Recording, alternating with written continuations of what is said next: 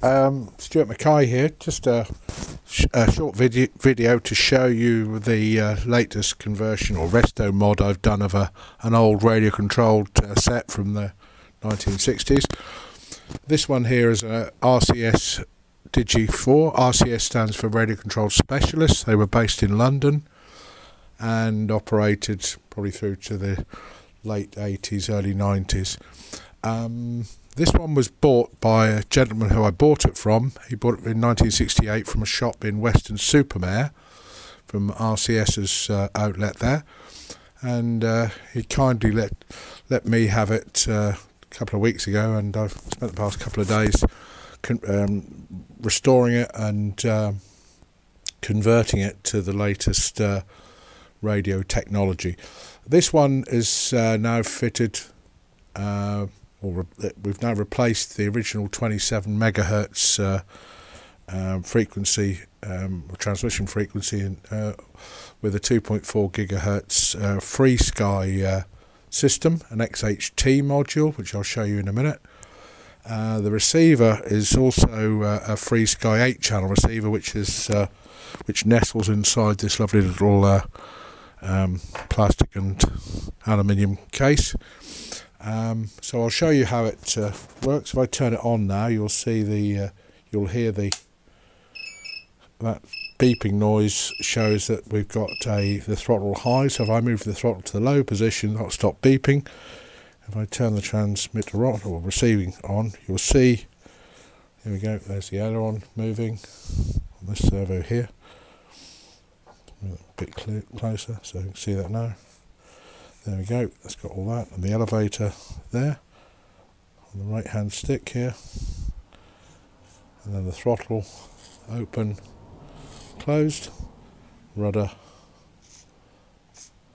left coming up, there we go, and we've got that. And this encoder, which comes from a guy called Phil Green, this is based on a DigiSpark Arduino setup, which I've wired into all the pots, and it also includes a feature of a single channel button. So press once, you'll see the aileron control move to the right, and press twice, goes to the left, and press it 3 times, you should see the elevator move as well. See, that kicks up, that's a kick up elevator control we've got on that as well. So yeah, that's a quick run through on what the system does and looks like. Now it's got full servo reversing in it, and also has a fail-safe system. So if I turn the transmitter off, you've seen the throttle has gone to full throttle here. If I turn that off, that should now go to low throttle, which it does. Turn it on again, you'll hear the beep, warning me that the throttle's high. Move the throttle to low, and then it's ready to go again. That's a soft lock on the throttle there. And yeah, that's pretty much it. Here's a quick view on the other side of the back side of the transmitter. Not a lot to see in there at the moment, but what I will do is I will take the printed circuit board out to show you the full installation. This is the servo that came with the 4 of these servos, which were part of the original set. This was, as you can see, these were made by a company in America called Orbit, and they had a rotary output, which this one's got fitted at the moment, as well as a linear push-pull setup on those. So there's 4 of those servos. Yeah, so that's the set would have been powered by DIAC rechargeable batteries, of which this is one here. You can see that's quite a meaty device. And when I take the back off and show you, you'll see the size of the current battery that I've replaced it with. So let me do that just now. I'll just turn the pause the video, and then we'll have the back off and you can have a look inside.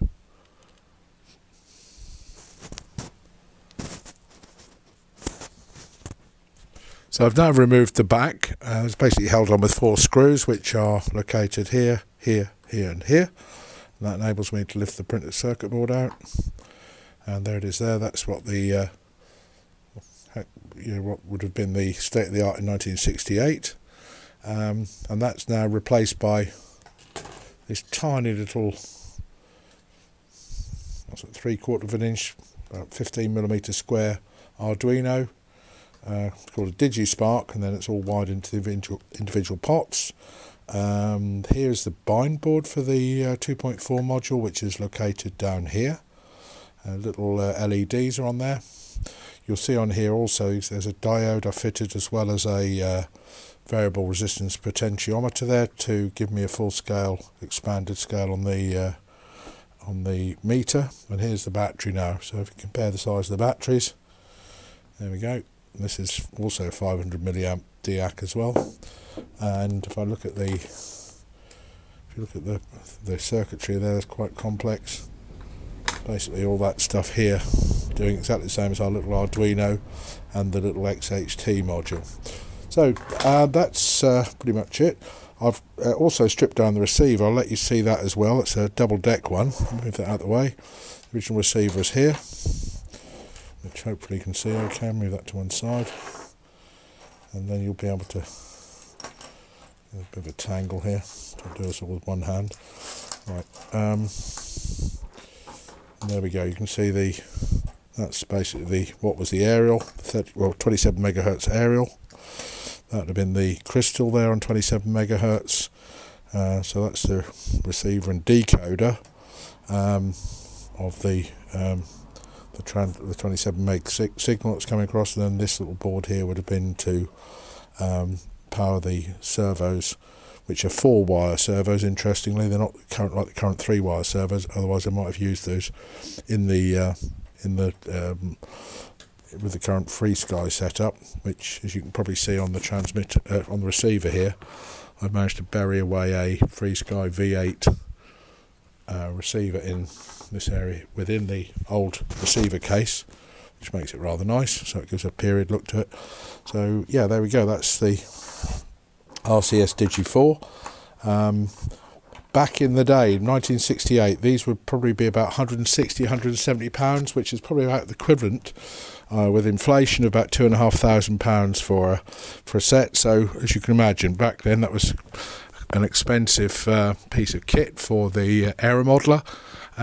They were used quite extensively, sort of in competitions. Several nationals winners would have flown with RCS equipment, whether in scale or in the aerobatics. And yeah, they were quite a rare set. Where I live in Norfolk, I can't remember seeing very many of these at all at the local club back in the 70s. So yeah, this is the first one I've ever owned, and I'm quite pleased to have it. This is fitted with Bonner. Well, the original ones were fitted with Bonner sticks. These look like they're Remcon copies or clones of the original American Bonner sticks. Yeah, they're not anything like as precise as probably as the modern radios. Got a bit of play in there, just down to the tolerances and probably a bit of wear over the years. So yeah, generally but it's a lovely little set really, and look forward to using this in maybe a classic aerobatic model, I know, a Phil Craft one, or Moonglow, or something of that ilk, period aerobatic model with 4 channels, and have some fun with it. Yeah, it's been a pleasure sort of showing this to you. It's part of a collection or growing collection of old radios that I've got, and I'll just show you that. Give you a quick look at some of the ones on the shelf now, just to so you get an idea of what I get up to.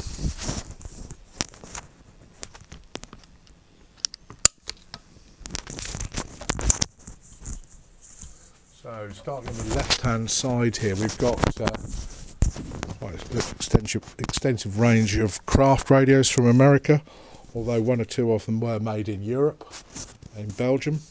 We're moving along a bit. Some Pro lines again from America. Then we're looking at McGregor one, which I'm sure a lot of you guys will remember from the 70s and 80s.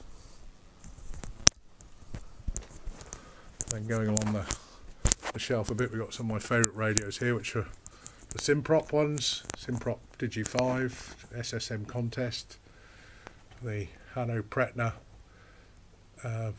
Acapulco, Sam FM, Sam Gold lurking behind it there. So just looking at the Sky Leaders here, we've got a TS and a Sky Leader Clubman, which both are converted to 2.4 gigahertz.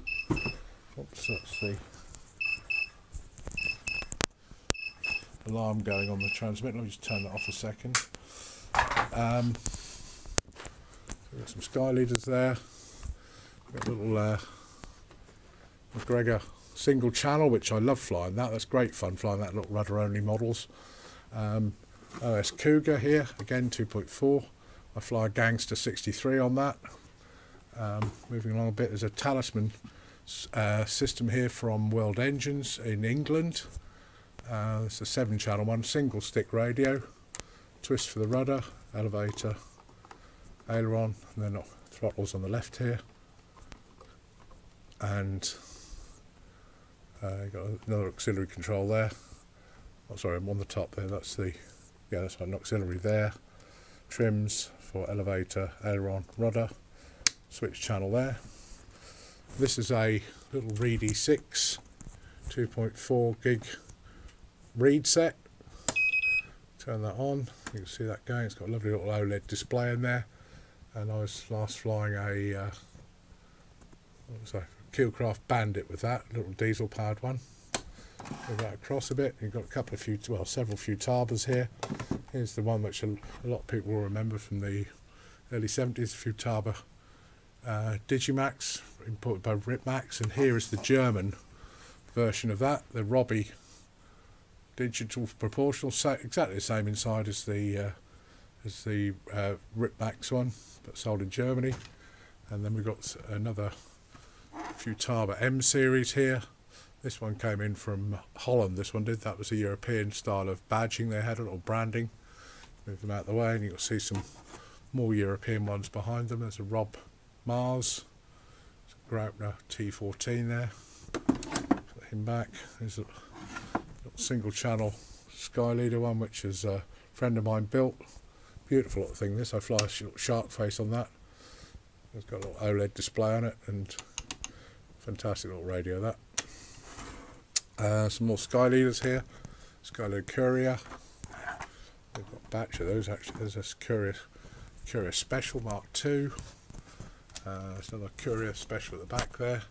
Here's a recent addition. Here's the first of the 35 meg FM Sky Leaders, the TSX.